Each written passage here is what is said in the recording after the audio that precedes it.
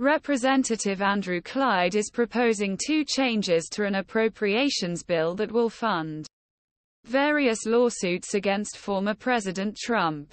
Trump's allies in House Representatives are adding to defense of former president, who swung around and face 4 charges.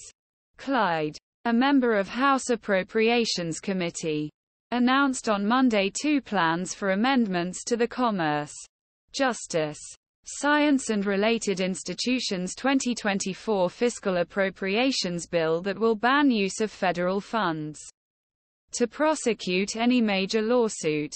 According to a press release, November 5, 2024 presidential candidate before the next presidential election. One of the changes will relate to federal prosecutions, while the other will address federal funding for state prosecutions.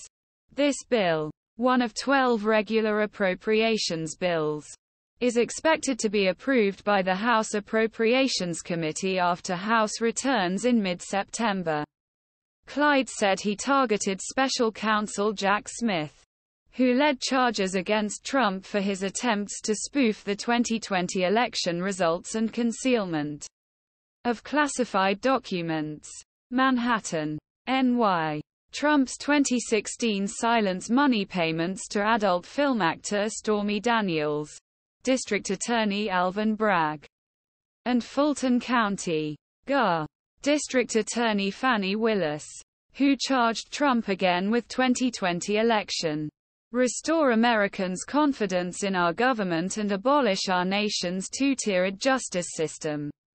Other loyal allies of Trump in the House have also pledged to use the funding process to foil any investigations into Trump. Representative Marjorie Taylor Greene said Smith would make an amendment to cut the funding for her office, and Representative Matt Gaetz introduced a bill to do so in July. Representative Andy Ogles introduced a bill to cut Smith's federal salary earlier this month.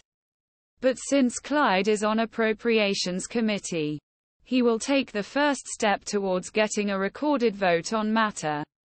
Such a change could be controversial within the GOP. In July, the Clyde amendment to cancel funding for a new FBI building failed due to a lack of Republican support.